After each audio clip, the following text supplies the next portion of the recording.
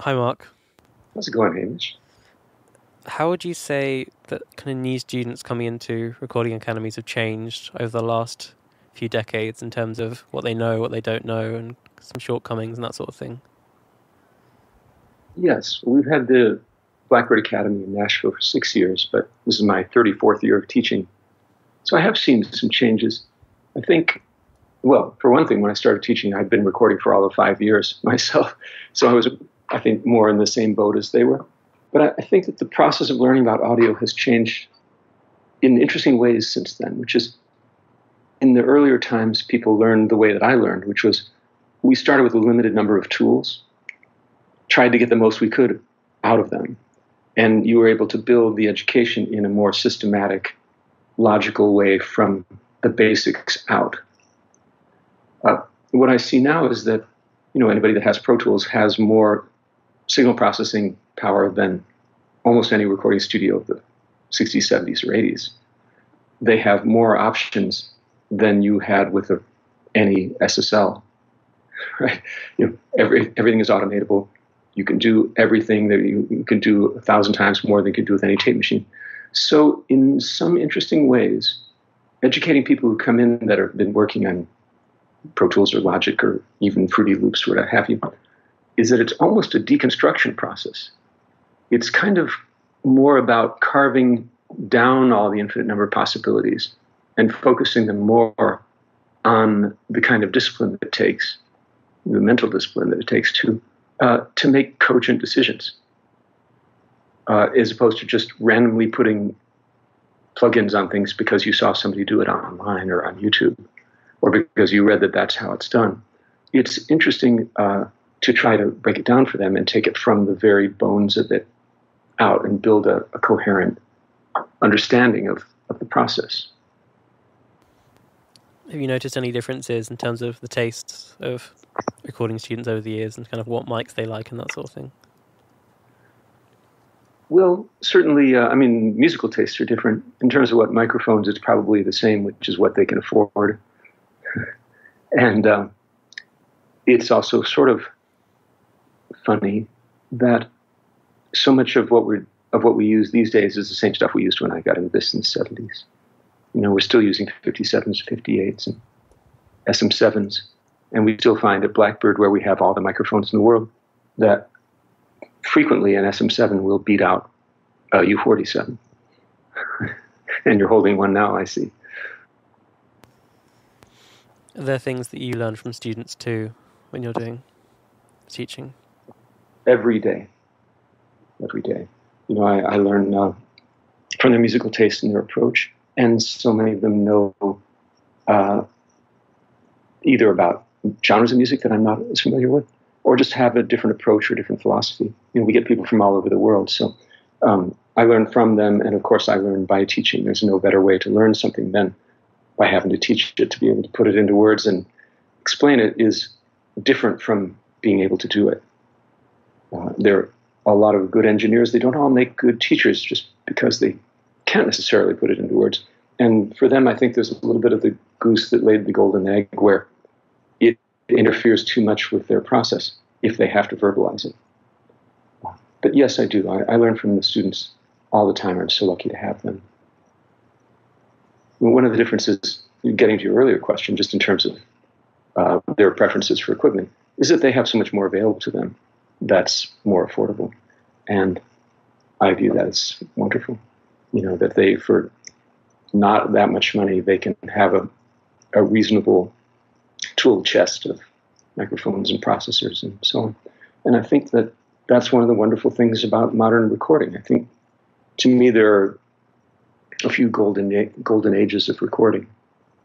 Probably the earliest times of recording, the 50s and early 60s, when you had to record everything mono and engineer it in real time. I guess I'm including all the history of it now, I think, but the 60s and 70s as multi-tracks and synthesizers and that kind of proliferation came in. And now, I think this is a wonderful golden age of recording, and a lot of it has to do with accessibility to the tools. And one of the things that I think is great about that which is the typical double-edged sword of technology, is that we can no longer claim that we are hobbled by a lack of access. It's hard to say, well, I can't, yes, I could mix as well as Andrew Sheps if only I had some Eve consoles and a wall of outboard gear and so forth. But these days, Andrew Sheps is using the same tools that everyone else is using. And so the exciting thing is that we're only really differentiated by our talent, which, of course, is the depressing part, which is that the reason that Andrew Sheps is an incredible mixer is that he's an incredible human being with great ears and great mind and great skills. And so some of the marketing that's been directed at everyone, the students and engineers, that somehow if you get somebody's tools that have their name on them, that you're going to be that you're going to suddenly magically acquire their skills or their abilities, which is not the case. If anyone's watched The Sorcerer's Apprentice in Fantasia, Mickey Mouse puts on the wizard's robes, it goes badly wrong. But the good news is that though we'll never be Andrew Sheps, we will always be ourselves, and we have the capability to express that to its full potential. Unfortunately, we don't have excuses for not doing so.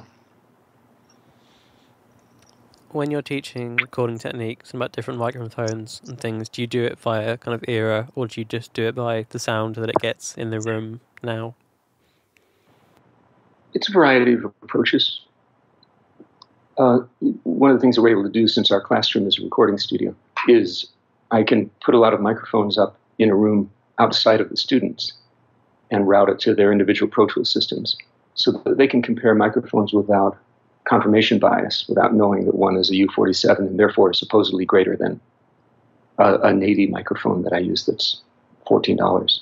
So we do these shootouts between microphones, and it's interesting for them to have to compare sounds, first of all, to use their ears and not use the kind of prejudgments that we get from our visual system taking over or from the marketing system having taken over. So we don't really approach it by genres or by eras. It's really just more by individual cases. And of course, a big part of teaching is to try to tell them that there is no system and there really aren't that many absolutes. By there is no system, I mean there are no preset recipes that are going to work for everything. So I have to, even though we put up 8 microphones and somebody will sing in all of them, and one will clearly be better on that person on that day through that gear based on what they're singing. I think it's important to explain to them that that doesn't mean that's the best microphone for vocals. And so when we repeat it enough, we start to realize that it's all context dependent, and that even people who've been recording for a long time don't necessarily work just from some recipe. It's easy to fall into a rut or a habit, but the important part is to keep an open mind, open ears, and to keep experimenting. So in many ways, rather than teaching them which microphone is best for an application, the most important thing I can teach them is that it's all variable, and the constant is them and their developing aesthetic. Do you mostly teach kind of these techniques as if they were working at Blackbird, or do you kind of do a mixture of that with stuff that they might have in their own kind of setups? It's more generalized. We do have graduates who work at Blackbird, but we encourage them to go out into the world and start their own businesses or work for other people. And so I think we would not be doing our job if we just taught them in one system. The class, which is a 6-month program, is split by usually 2-week intervals where they're in the classroom with me for 2 weeks learning things, and then they go into the studio and apply it for 2 weeks with other teachers who teach them other ways of doing things. Jeremy Cottrell and Kevin Betker, who are excellent, experienced engineers. So, but we would be failing them if it were just a job in how to use, if it were a course in how to use one studio. And that's partly my job, to give them enough generalized theory and enough non-specific direction that they can apply it to whatever they might end up doing. And they go everywhere. They might be doing video games or doing live sound or working in a big studio or having their own studio or editing samples or making EDM or being an artist and all the other things that they do. And we really want to give them the tools to develop themselves as much as they can. Are there any things that students coming in kind of very often don't think of as important that are very important to the business or recording in general? It's hard to say. It's hard to know what their expectations are. They're so diverse that I'm sure their expectations are diverse. I think they, even though we tell them, they don't realize how fast 6 months goes by and how much information gets packed into that 6 months. I think hopefully they don't, but they may undervalue one of the most important parts of the whole experience, which is the bonds that they form with their classmates. Even though, again, we tell them that, I think that's one of the most important things that they get from going to school is the esprit de corps from going through the process and the connections and how that works. And I've seen it many times in our graduates that they band together and form businesses and studios and help each other and refer things to each other and form teams. So that might be a part that they might not value as much as they would realize. Could you talk about some of the people who taught you and influenced you when you were starting out recording? Absolutely. The guitar player in my band that I've been in for 39 years is a guy named Tim Veer, Vear, and he is the senior applications engineer for Shure Microphones. And he's been a great mentor to me and also to other people, notably my very good friend Jonathan Pines, who works for Rupert Neve and SE Microphones. Tim was really, he is a walking library of information about audio. He is an aerospace engineer turned audio engineer. And, partly just through all the gigs that we went and played in Illinois, driving through cornfields for endless hours and back in order to keep each other awake while driving to and from these shows, I would pepper him with questions about audio. And that was very, very helpful to me. So I think much of what I've learned, I got directly from Tim. Coincidentally, the keyboard player in our band is an attorney, Roger Perlman, and I've learned a lot about law and intellectual property and so forth by peppering him with questions, partly under the guise of keeping each other awake while we're driving endless hours. But they've been very important people to me. And beyond that, I learned from a guy named Scott Wyatt, who was a professor at the University of Illinois where I went. He's an electronic music composer, and he let us hang around the studio when we were 12 years old, starting then, cleaning up the studio and cleaning the heads on the tape machines and that sort of thing. I learned a lot about recording and technology, but especially about aesthetics from him and from debating him. There was an interesting community of electronic music composers at the U of I. It was a kind of a center for that in the 60s and 70s and 80s particularly. So I learned a lot by getting to be there and a lot about non-traditional approaches to recording. And then, I've learned from an awful lot of people that I've gotten to work with. I was friends with Les Paul. It was amazing to get to learn from him, although that was later in his and my life. It's also been an interesting process, which is that beyond those people, a lot of what I learned was from being isolated in a medium-sized town in the Midwest, where I was probably the person in the room that knew the most about audio and had to experiment and drive things. And before really there were many books on the subject, and when there were only a couple of recording magazines, I would come up with things that I thought I had invented, which of course it turned out Joe Meek had been doing, 20 years before that. But all the amazing things you could do, like playing tape backwards, incredible, or reamping things, and deliberately distorting things and putting things in resonators. It's a little bit of a different learning process when you feel as though you discovered it and it's your own, as opposed to getting it from somebody else. Could you talk a bit about the book that you're writing at the moment? I'm writing a book called The Great American Recording Studios for a company called Hal Leonard. It's a follow-up to a book that Howard Massey wrote called The Great British Recording Studios. And it's a history of American recording studios in the 1960s and 70s. A golden time in recording.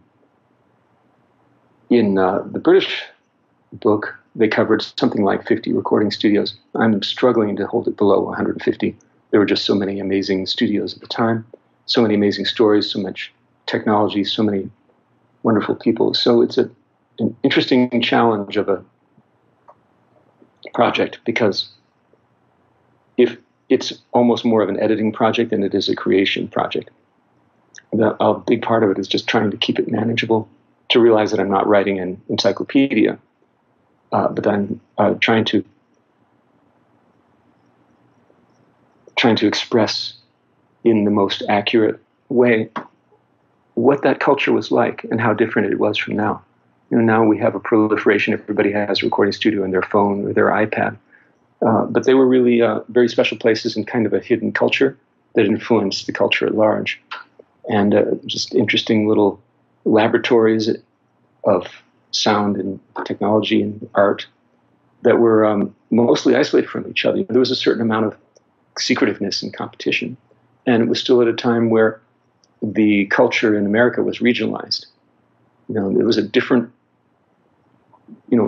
world in Detroit than it was in New Orleans, and it was a different world in New York than it was in Los Angeles, and Nashville was its own thing, and Pacific Northwest. All those were places that had their own cultures, and you could spot the music within a minute. You could hear it and know, this is New Orleans music. Now you hear, something that's bluegrass music. It could come from Korea or Finland.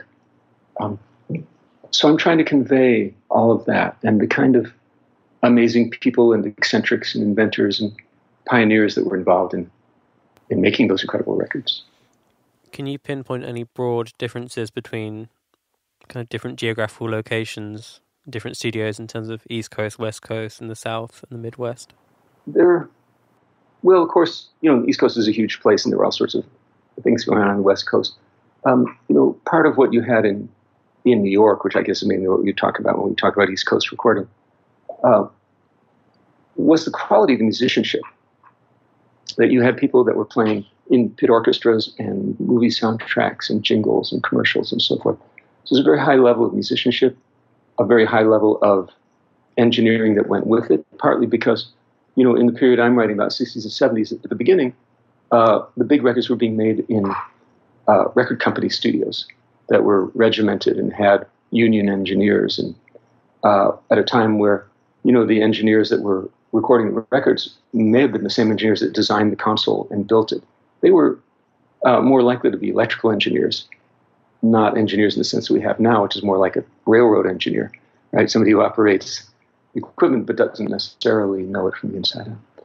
So, especially in those early days in New York, there was a high level of competition, high level of excellence, and all of this changed.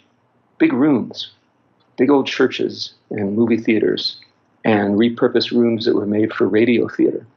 And so there was a particular spaciousness to the sound that disappeared when those rooms disappeared, not as a result really changes in the recording industry so much as the real estate industry. Those studios that were knocked down to make parking lots. That's the end of most of these stories that I'm writing about, and now it's a condo, and now it's a parking lot. Then there was a shift to the West Coast, especially in the mid-'60s, for many reasons. And in a similar way, you had these people that were working on Nat King Cole records or Frank Sinatra records or Hawaii Five-0 soundtracks that were also making other people's records. And the Wrecking Crew was a huge influence on the music and recording industry because they were the Monkees and they were the Byrds on the first record, and they were the Mamas and the Papas and they were the Beach Boys and so on. So to a certain extent, that was similar, but there was different equipment. There were different influences, and just a different vibe.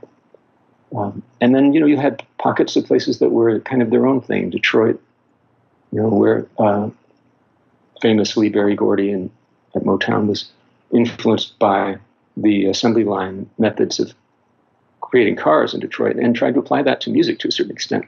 We had teams competing against each other. You had a sort of a talent machine that was picking up talent and purposing it and shaping it and so on.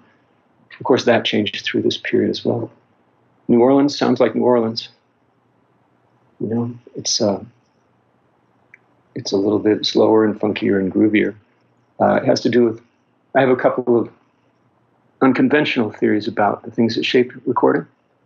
And one of them in respect to New Orleans is, I think one of the things that changed the sound and feel of music and recordings was air conditioning.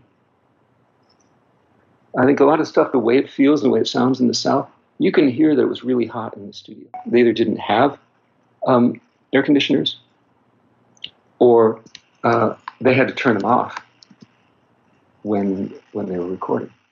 And so it was just plain hot, and you get that feeling, you get the sound. It's it's the lifestyle. I mean, I may be romanticizing it a little bit or stereotyping it a bit, but I've been in Memphis sessions that are pretty much the same as they were then. Which everybody shows up when they feel like it. They eat a bunch of Southern food. It's pretty hot. Everybody's really relaxed.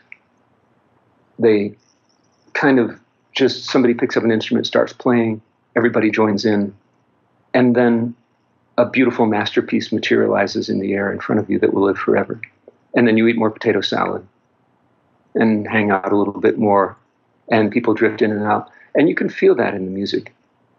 That doesn't happen that way in a New York studio where there are union rules and the musicians are union and everything has to be as efficient as possible and everybody's on the clock and so forth.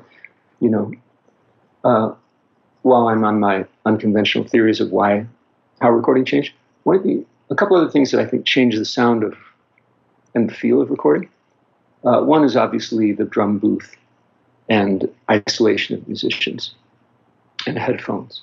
It's really interesting. One of the things I play on one of the first days in class for the students is the session of Frank Sinatra recording It Was a Very Good Year.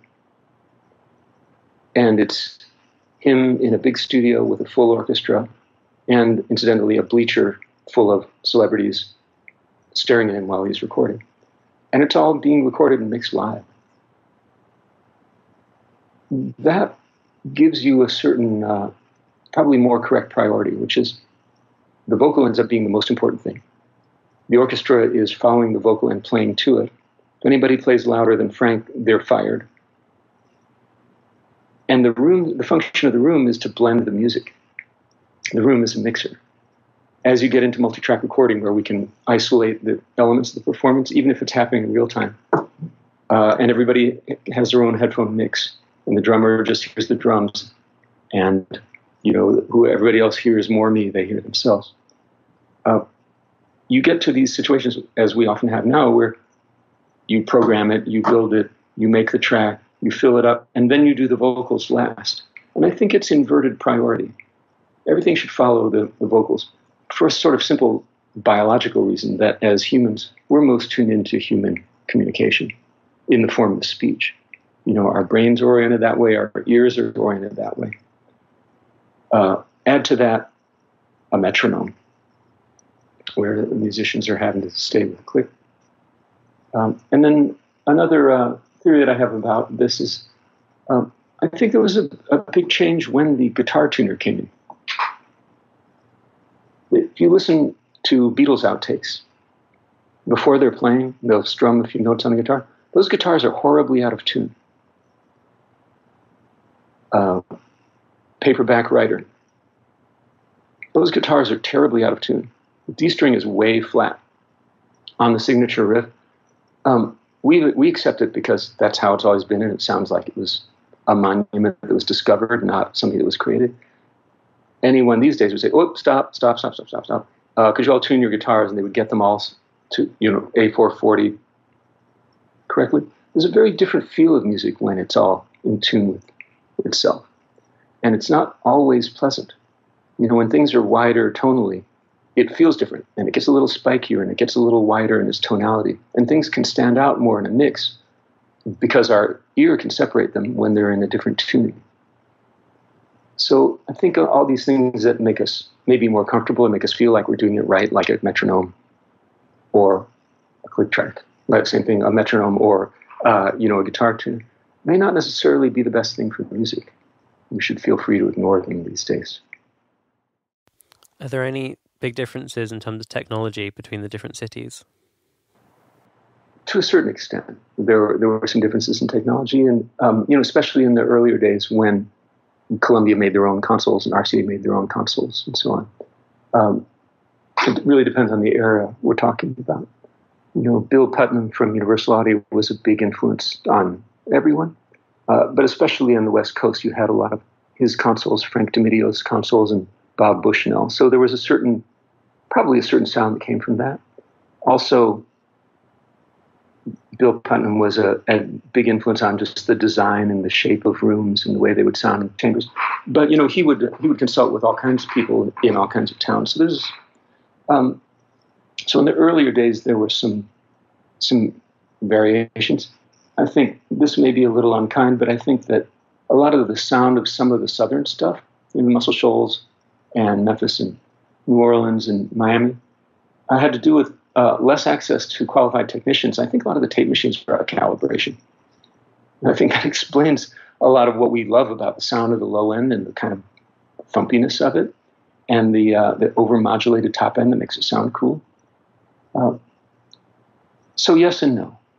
Through the period of the 60s and 70s, once you got MCI and people could buy a package of a tape machine and a console and didn't have to build their own boards, it made a wider dissemination of technology, and people were more likely to be able to afford to have a studio. But it did also make for more generification. Then again, to contradict myself for the fourth time in this statement, the tape machine and the console are only part of the equation. By far the biggest shaper of the sound is the players and their instruments, and the room. And the microphones have a lot to do with that. So there were regional variations, but it's also interesting and a challenge in writing this book that not to just keep repeating the same thing, because a lot of studios start out with some sort of a custom built tube thing with rotary knobs, and then they went to an API or a Neve or something like it, and then later there was a proliferation of MCI machines in particular, and Studers for those who could afford it. One of the other things that actually, of course, makes a huge difference in recording is the monitoring system. And that's changed a lot. The decisions you make change depending on what you're listening to. So in the early days, almost everybody was listening to Altex, which if you've ever heard them, 604s in particular, if you've ever heard them, they're not great sounding speakers, in my opinion. They're not very high fidelity. They're actually probably designed to point out problems in recording, especially critical problems, which is what I would contend to be the most important thing in recording anyway, is the level of the vocal and the intelligibility of the vocal. But, later on in the 70s, you started getting big systems, big custom-built systems, Augsburgers and Uris and stuff like that. And I think the goal, despite what everybody said, the goal basically was volume in those days. And, there have also been sets of higher fidelity speakers, too. And, now we have a wide variety of choices. You mentioned different microphones.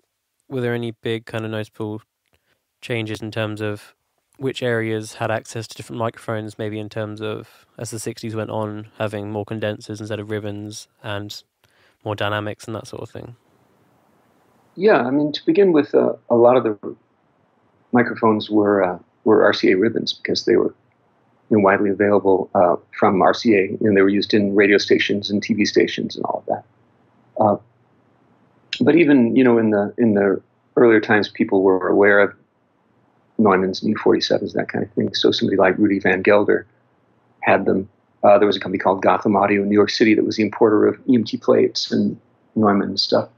So there was, for those who could afford it, a proliferation of U47s, later U67s, and so forth. And then a widespread use of dynamics, electro voice mics in particular in the 60s. And then later, of course, everybody got the U87s, which were solid-state versions, because they were so much more convenient and took less maintenance and that kind of thing. There's a famous story that Rick Hall of Fame, Muscle Shoals, got upset that the engineers weren't using the nice new solid-state stuff that he bought them. So he took all the old tube gear, probably Pultecs and 47s and 67s, we don't really know how much gear, after having drunk a little bit, and buried them on his land. with an end loader. This is the point in the store where I always volunteer to show up with a metal detector. It's somewhere on that large ranch. But so there have been changes in the technology, not usually that violent. Can you think of any particular reasons why dynamic mics became less popular as it went into the kind of 70s and 80s? Because if you look at a lot of sessions in the 60s, they're using dynamic mics and everything, like acoustic guitars, drum overheads, pianos. But then now that's very uncommon. Was there anything that in particular you think that changed? Well, partly you did have higher fidelity recording as we got into the 70s, arguably. And people, I think, were going more for full range recording. I mean, one thing that affected that was the proliferation of FM radio, which had a wider bandwidth than AM radio. You know, the destination for a lot of the popular music recording in the 60s and earlier was a transistor radio, or a small radio, in which case you really didn't have to worry about extending the low end or having a very bright top end.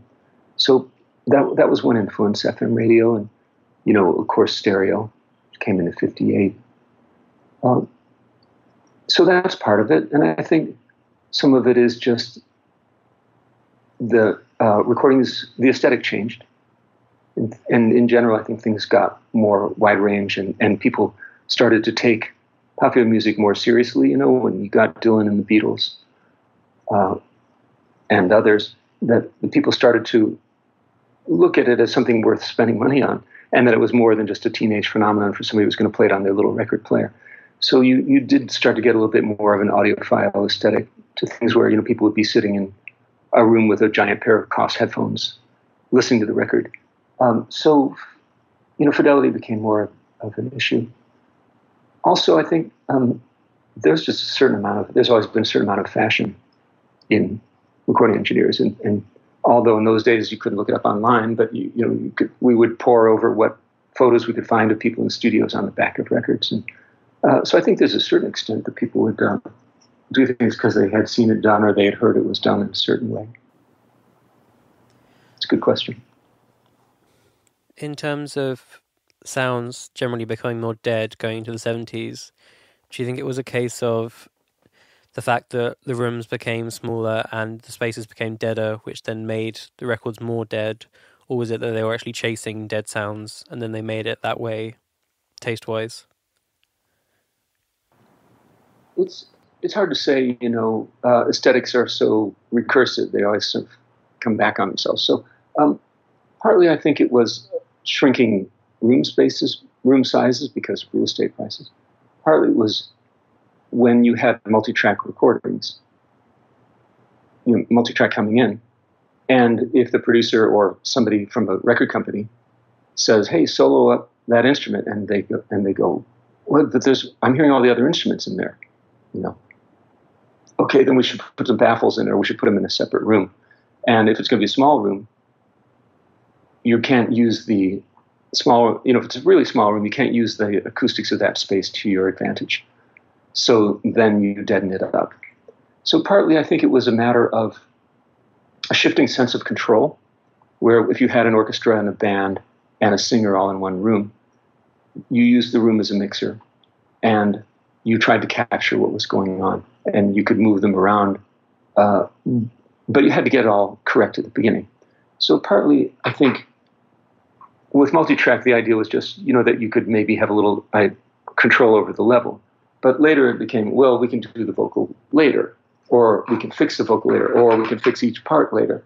And when you have that control, there's a tendency to want to exercise it, whether it's good for the music or not. Also because there's a little bit of insecurity, not just of the artists themselves, but of the engineers, right? If we're going to be there, we have to justify our being able to be there.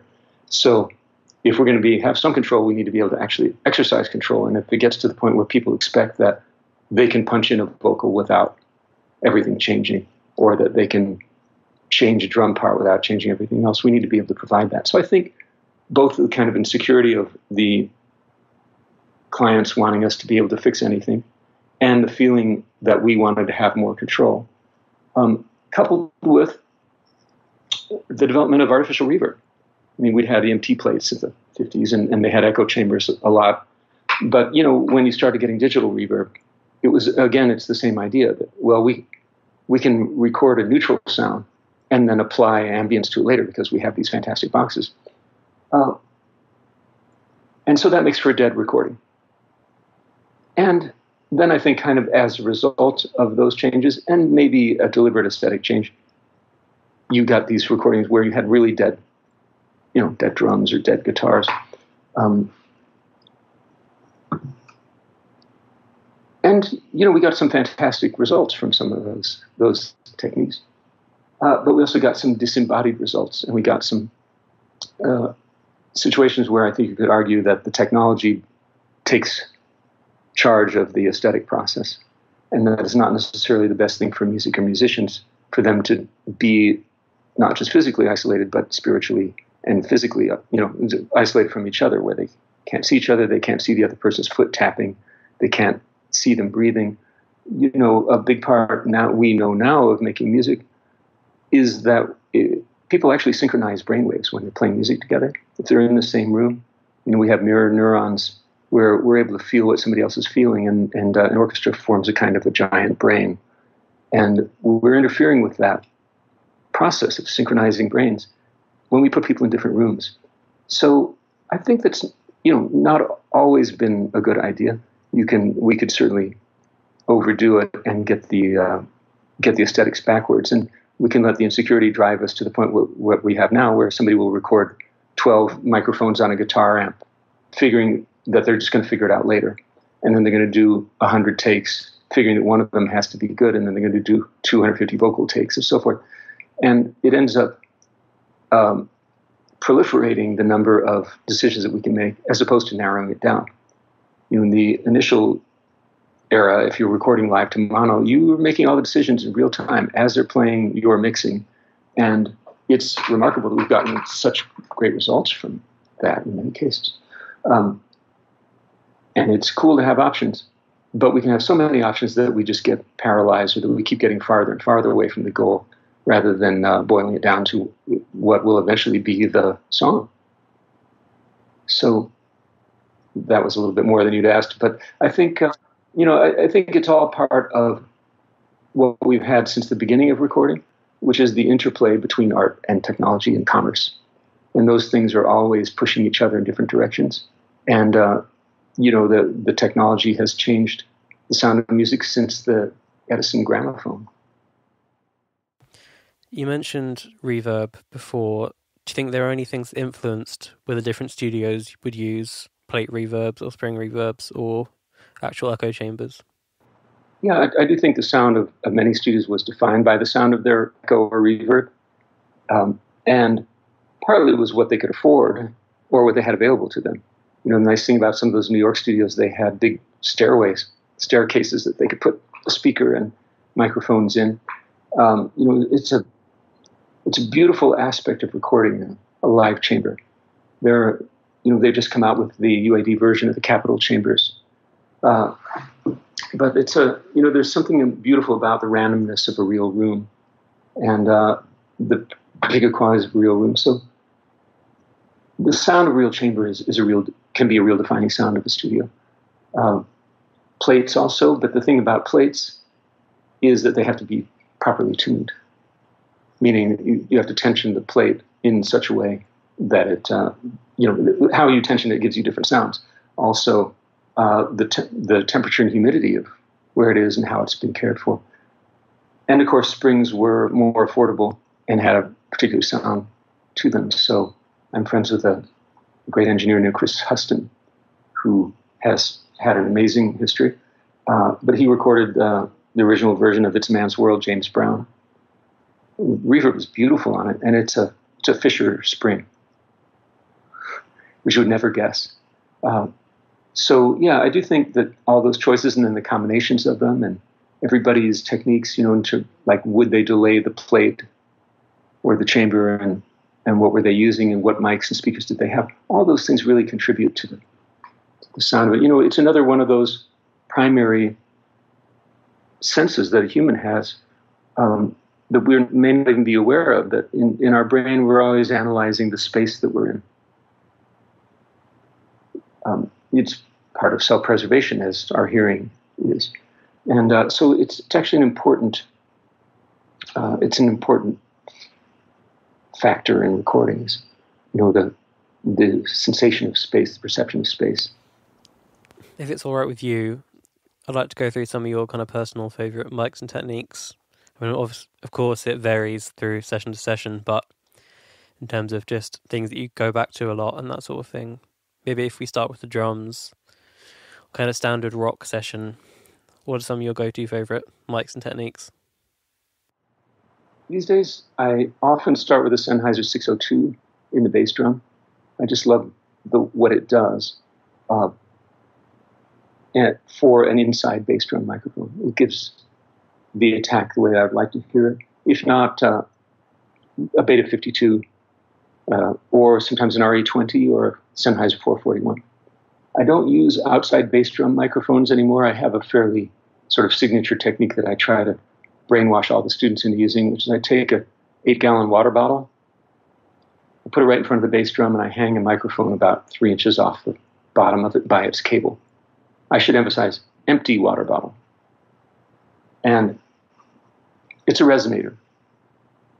And then I low-pass filter it about somewhere between 80 and 120 hertz.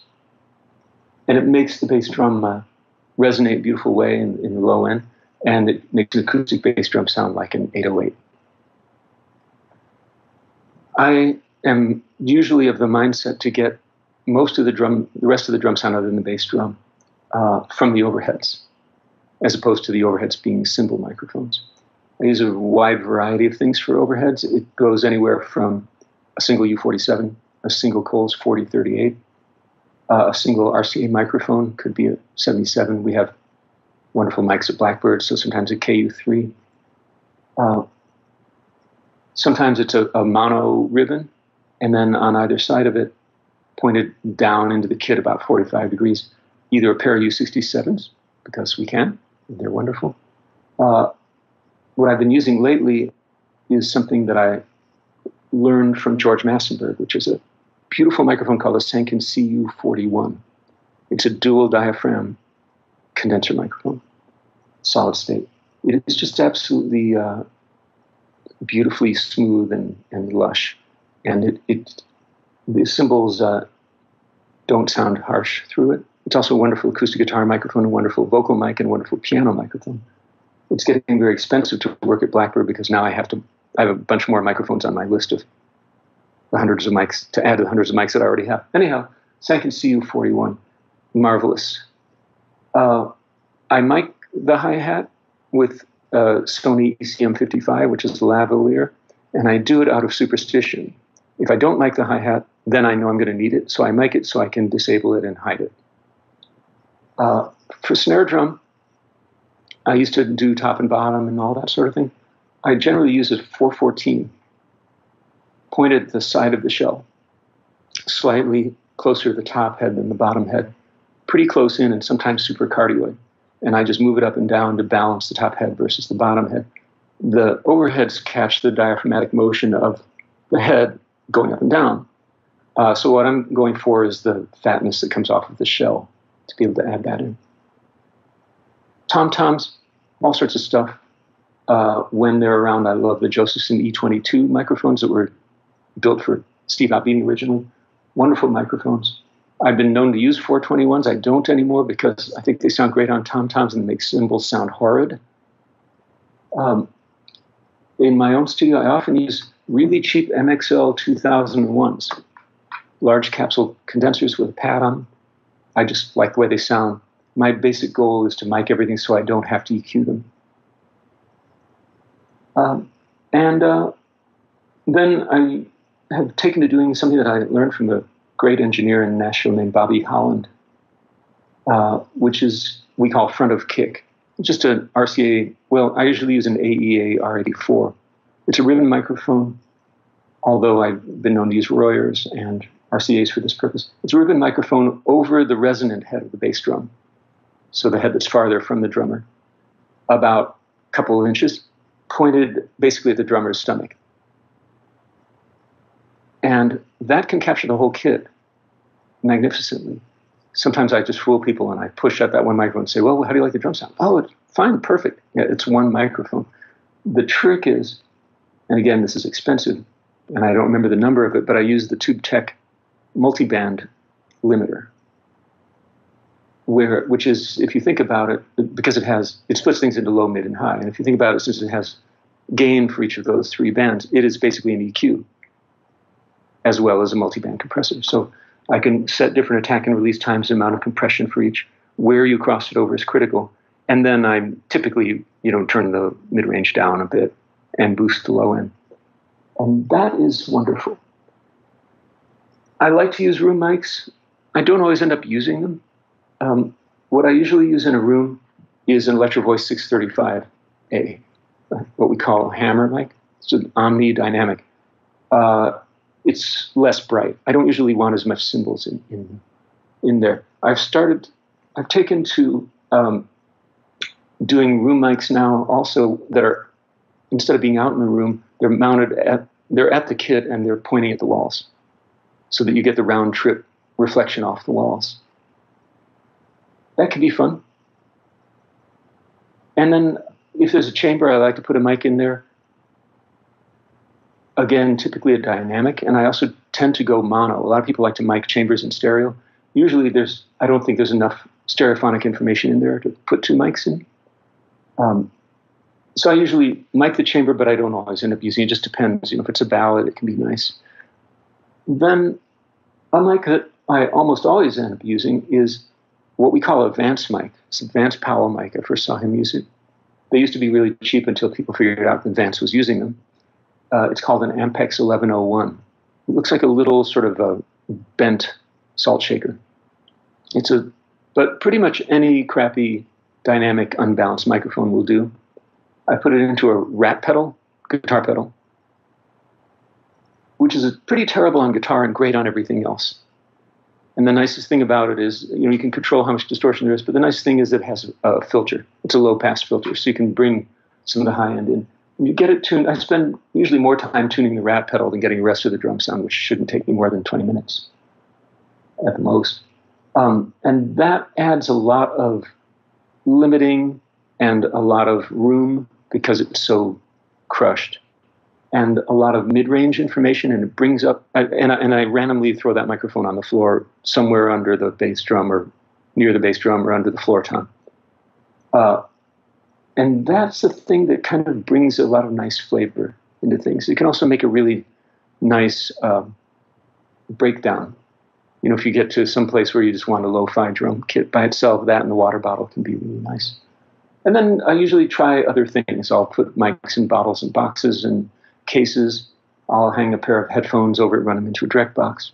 Sometimes I have an SM57 over the drummer's shoulder pointed at the snare drum, which can be nice and bright. And I'll try other things. I often put room mics on the floor to kind of make my own PZM. But that's my usual setup. With that snare mic on the side of the snare, are you getting any of the underneath kind of rattle of the snares in it? Yes. Yeah, absolutely. And it's so by adjusting it vertically, you can, decide how much of that rattle and buzz you want off the bottom head. How close do you normally have it to the side? Pretty close, 2-3 inches with a 20 dB pad on it. Just trying to keep the hi-hat out and the other instruments, but really it's a supplementary thing. Hopefully we're getting most of the sound from the overheads, but since the bass drum is going away from the overheads in the proper polarity, the bass drum microphone is useful. And then the others are really for supplementation. If you're trying to get a lot of the snare sound from the overhead, where do you normally place it, if it's just mono? Whether it's mono or stereo, I usually have them in kind of as close together as possible. Sometimes I use a Shure BP88, which is middle side mic. And kind of inconveniently, it's usually essentially right in front of the drummer's head and slightly over. If you look at the 60s pictures, they often had a microphone that was basically right in front of their forehead. They were fairly low. The main thing is if they have their cymbals high, you don't want it to be in a case where it might hear the cymbals inverting if they're swinging. So it needs to be either above or below the cymbals, typically slightly above. But when you're trying to get most of the drum sound from the overheads, the placement is really critical. So, you can move them forward to get more of the toms. You can move them up to get more of the room. You can balance the snare by pointing them a little bit more straight up and down. So there is a certain amount of running in and out and moving the mics by degrees to get it correct. Do you ever have problems with drummers hitting a mic there, especially if it's a Coles or something? Yeah, I try to tell them not to. And I'll watch them drum, and I might choose a less expensive microphone if they're wild.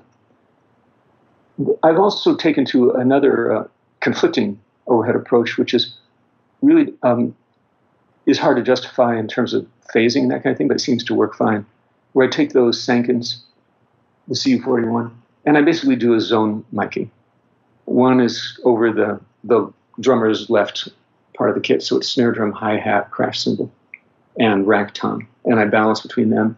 And then at roughly the same height on the other side, there's one that's floor tom, ride cymbal, and whatever else is over there. Again, that seems like it's a phasing problem, but it sounds good. Yeah, I think I've seen pictures from the Wrecking Crew recording where they have quite a similar thing with two Sony mics. One's right over the snare and one's going to right over the floor tom. Always wondered how it would sound. Yeah, and then there's obviously the famous Glyn Johns technique. Glyn says that he never really did it that way, and he wasn't carefully measuring all that sort of thing. But that kind of zone miking can work. You get into interesting questions if you're doing, say, a Glyn Johns style, of how do you pan the microphones to keep the snare in the center. For example, another mic that I really love to use for overhead, especially for jazz, is an AEA R88 stereo boom line mic, which I call the bug zapper. And one of the things that I'll do with that is angle it from the drummer's left towards their right. So it kind of bisects the kit.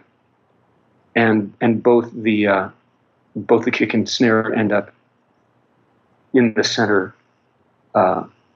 If you put them equally. So maybe moving on to electric guitar. You got favorite mics, techniques? That's an easy one. I've used just about everything you can possibly think of. I almost always use one Beyer M88, and I put it a few inches off the grill cloth. Sometimes further back, depends on the sound. But usually it's a few inches off the grill cloth, or essentially touching the grill cloth, and it is right where the dome meets the cone. It just sounds as much to me like the sound of the amp as possible.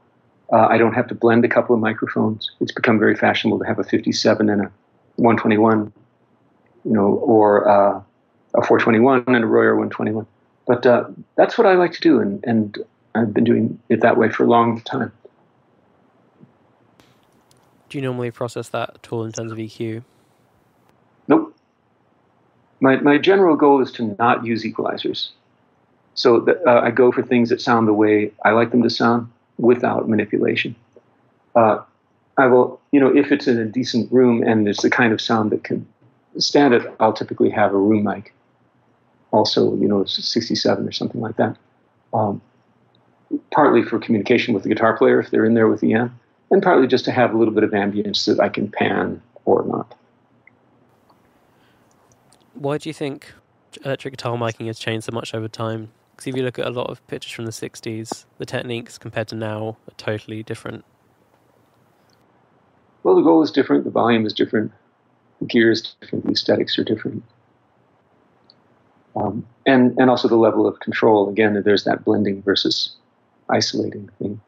So it's a little bit of everything. I think people can get in trouble with proximity effect, especially with ribbons. I just feel as though if you're using a technique that requires you to do a lot of carving, then you should probably improve the technique. But of course, as I said, it's really what you want to hear. So it's, the question is, what are you looking to get? And it's just I love that. I will occasionally mic the strings of the electric guitar, even if it's a solid body guitar.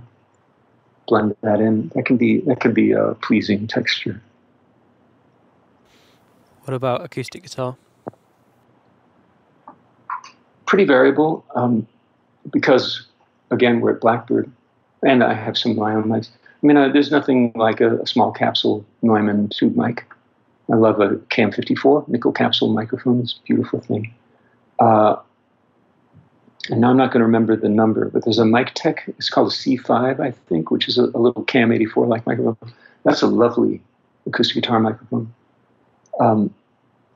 There are, I love an SM2, which is basically a stereo 256 Neumann. I do like stereo microphones on acoustic guitars, but I don't like wide placement of two mono microphones.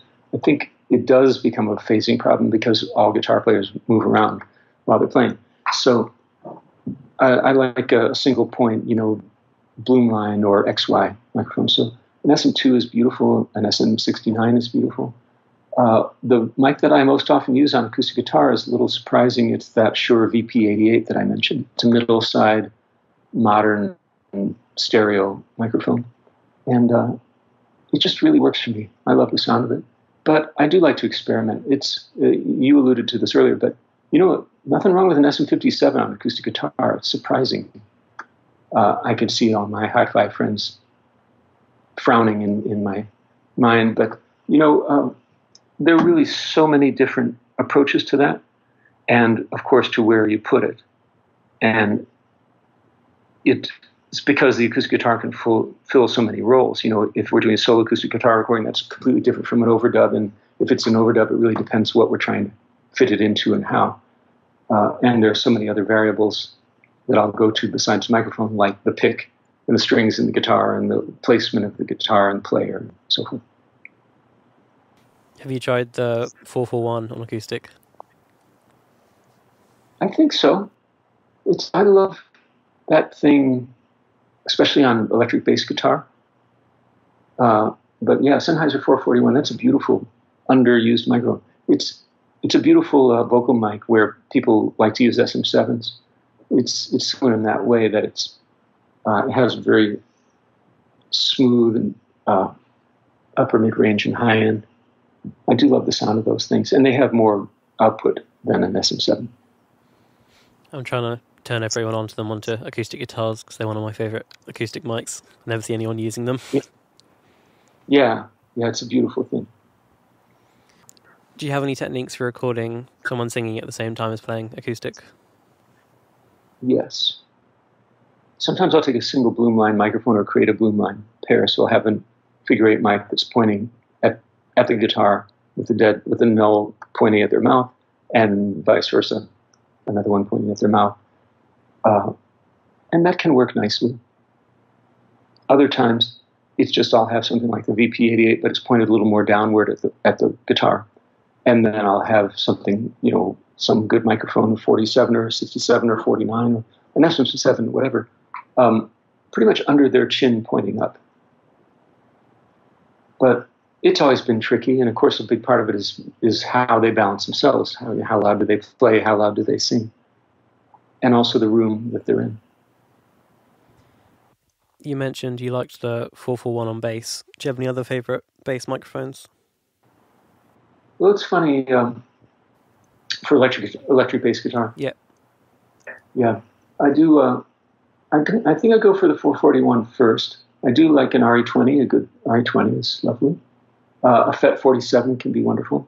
And of course, again, at Blackbird, we're spoiled with all the microphones, but that we have the option of putting 251s and U47s and that kind of thing on. That can be really great. I don't always use a bass amp. It's funny, at Blackbird and in my studio too, the bass amp of choice usually is an Ampeg B15 flip top. And I look at that as kind of a fuzz box. Typically, it's sort of supplementary to the DI sound.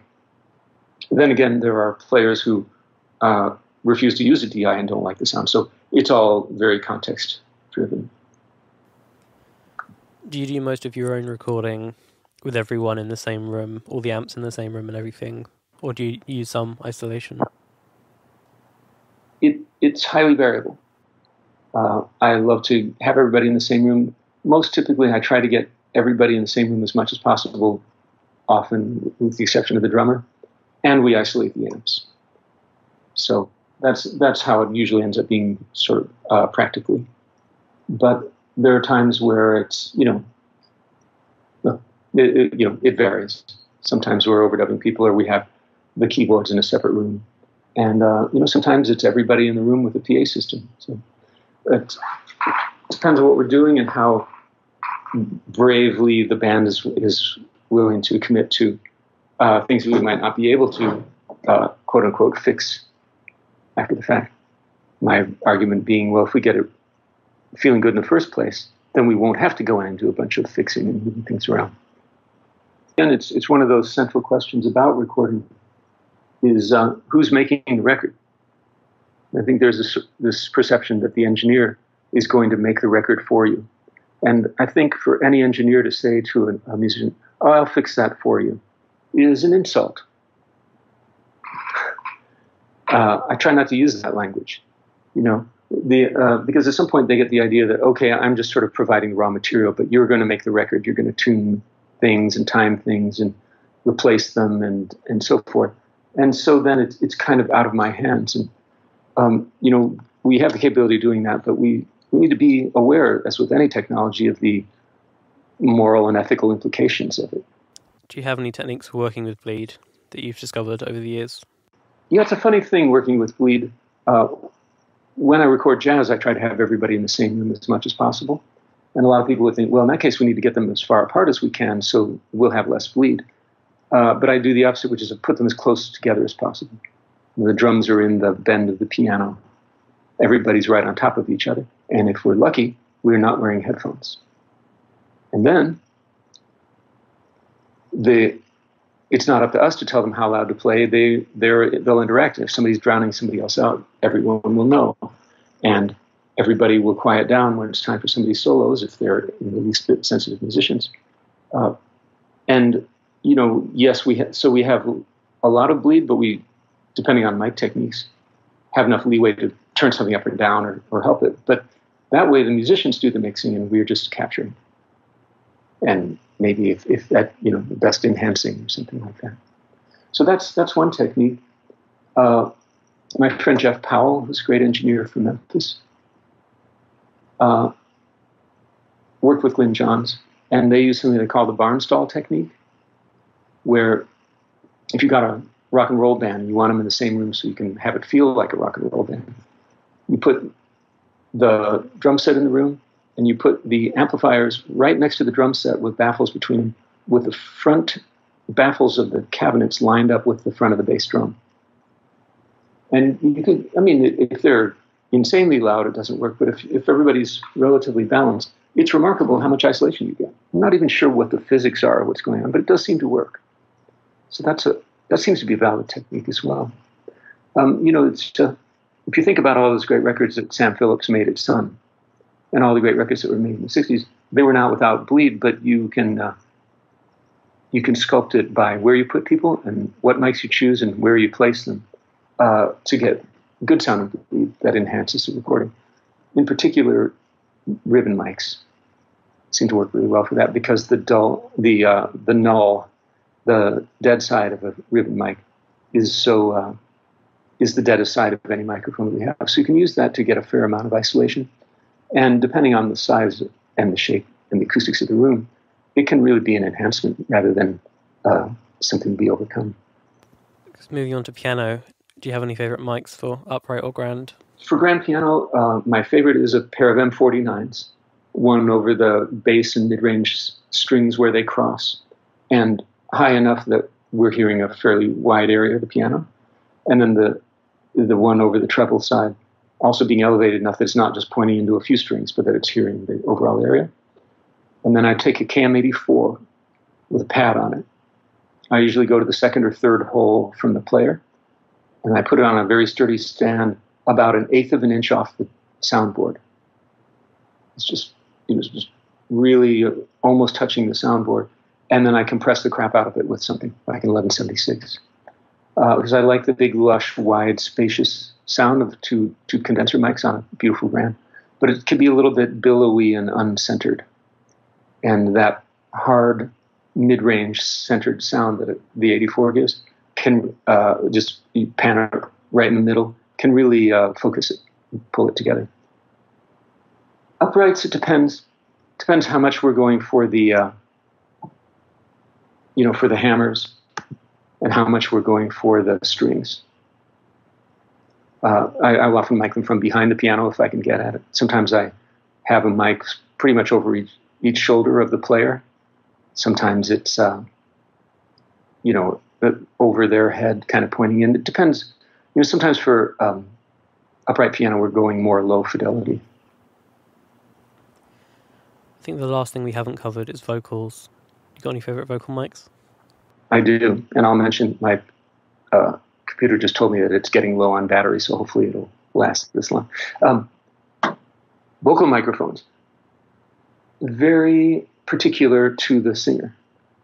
As usual, I try not to have any set mic that I'll use. I guess, having said that, if there's a U67 around, that's never a bad starting point. SM7s seem to be great for people who get harsh, or hip-hop, rappers and that kind of thing. But it's really a matter of choosing a mic that complements the singer and the surroundings. So I do love a good U47, and I would have to say that warm U47 is quite good.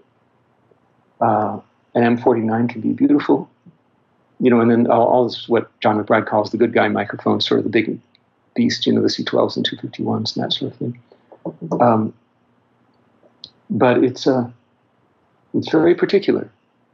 I just did a record for Warner Brothers, and we used an Electro Voice RE10 on a lot of the vocals, which is a cheapo dynamic microphone. I just kind of loved the way it sounded, and that's the way we went, and no one's ever going to complain about it, I hope. So, the vocal is so important to a record, and the vocal sound is so important to how we portray the character that the singer becomes. That the way that we portray them, you might say the way that we light them with the microphone, the way that we illuminate different parts of their voice, is highly critical. I'm also in the habit of recording two microphones off note, some sort of big hi-fi U47 or something like that, and then something like a Bullet microphone, a Shure Bullet, or that Vance mic through some guitar pedals or a little guitar amp or something that emphasizes all the upper mids, that has some distortion to it, that adds a whispery quality, something that basically gives us more intelligibility. It gives us the sort of things that we would normally EQ or compress to get, but we just have in a separate fader. We can blend it in or flip between them. I think that's all my questions. Thank you so much for speaking with me. Thanks, Hamish. I hope it was interesting. It was great talking.